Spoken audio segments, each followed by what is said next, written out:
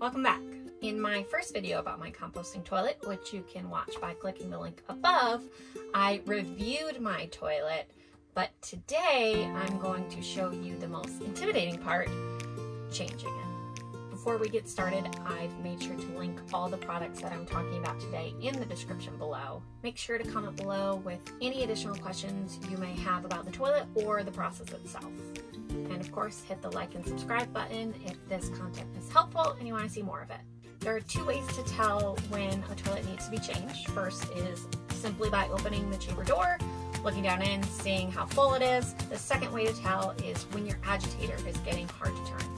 Mine's getting hard to turn, so it's time to change. Before we empty, Nature's Head recommends that you wait 6 to 8 hours after your last use before you empty the toilet.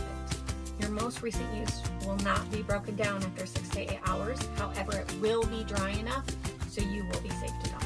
For a single person, I was able to go just under 2 months without having to empty the toilet. So we are going to take the toilet outside to empty and refill, and here's how you take it off the base. First, you loosen these black knobs. There is one on each side. Next, you would remove your urine bucket. However, I have a urine diverter, so you just simply disconnect. I'm going to put it on some toilet paper so it doesn't touch the floor.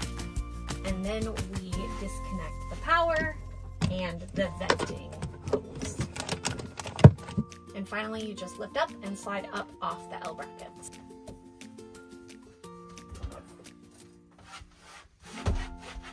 Now that we're outside, make sure you have gloves, because at the end of the day we are still dealing with human waste. There could be spills and you don't want to touch that. Next thing you want is a 13-gallon trash bag that's going to fit right over the rim, and we're just going to turn over and dump. So we're going to remove the head just by these latches on the side. Okay, I'm going to turn this around and show you. There's one more part at the back. When you lift it up, you can slide it sideways and the top comes off. Just like that, nice and easy. Once your trash bag is over the rim, you can go ahead, turn it over and dump it. I'm just not gonna show that part. Okay, so I've got my bag of waste, which this, by the way, is a hold-on bag. They're fully compostable bags, so I thought they'd be great having compost in a compostable bag. They don't fit all the way around the rim, but we're all set. Thankfully, nothing happened. We're all good, and it poured nice and easy.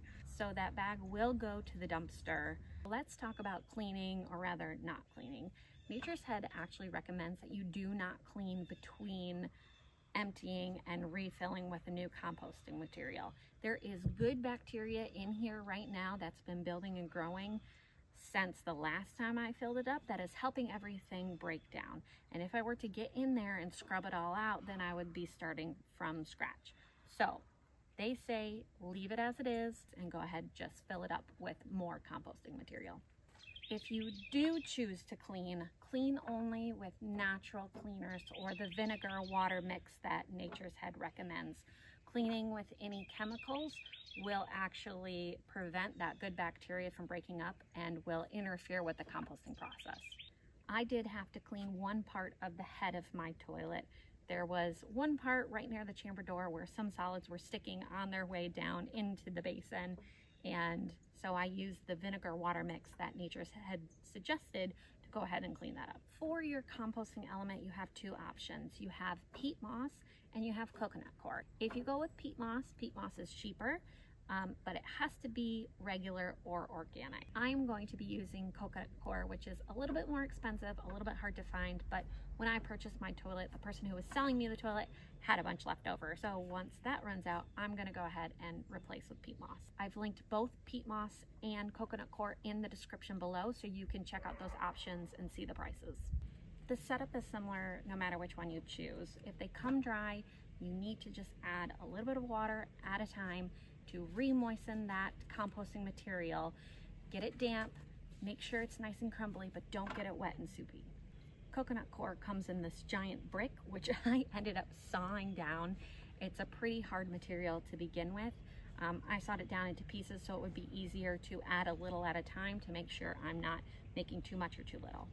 We want to go ahead and rehydrate our composting material in a different container. I'm using a bucket, and then we will slowly add it into the basin a little at a time. If you're wondering how much composting material you need to make, go ahead and turn your agitator bar so it's horizontal, and you need to have enough so it meets that agitator bar in that horizontal position. This is coconut coir. Comes in a huge giant brick, and this is what I sawed it down to. Hydrating the coconut coir takes some time because it comes in such a thick block. Continue to add water and give the coconut coir some time to absorb that water, then fluff it with a small shovel or similar garden tool. Once the hydrated layer has been broken off of the brick, add more water and continue until the entire brick is broken down. It took me 20 to 30 minutes to get all of the coconut coir hydrated and ready for the toilet. And just like that, you can see that it's level with the agitator bar in a horizontal position, so we're all good. Now that it's mostly clean, I can show you that I was getting some solid sticking down here and up here. And now we can just put it right back together.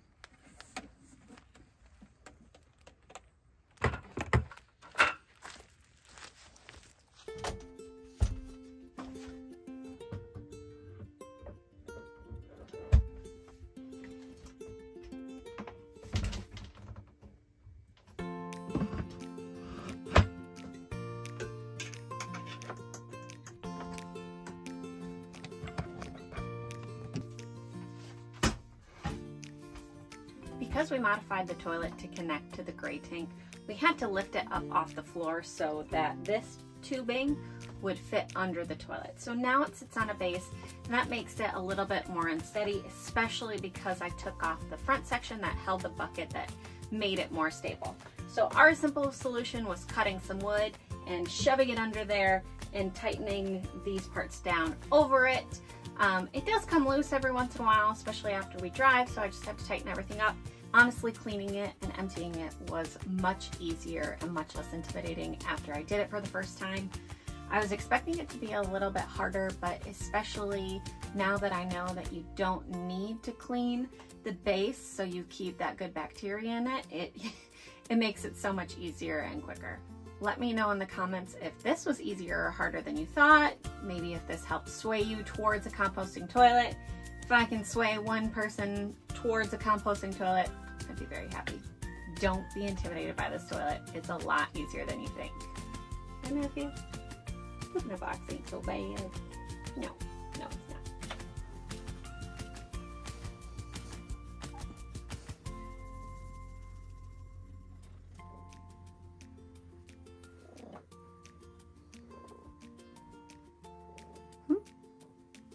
Mm-hmm.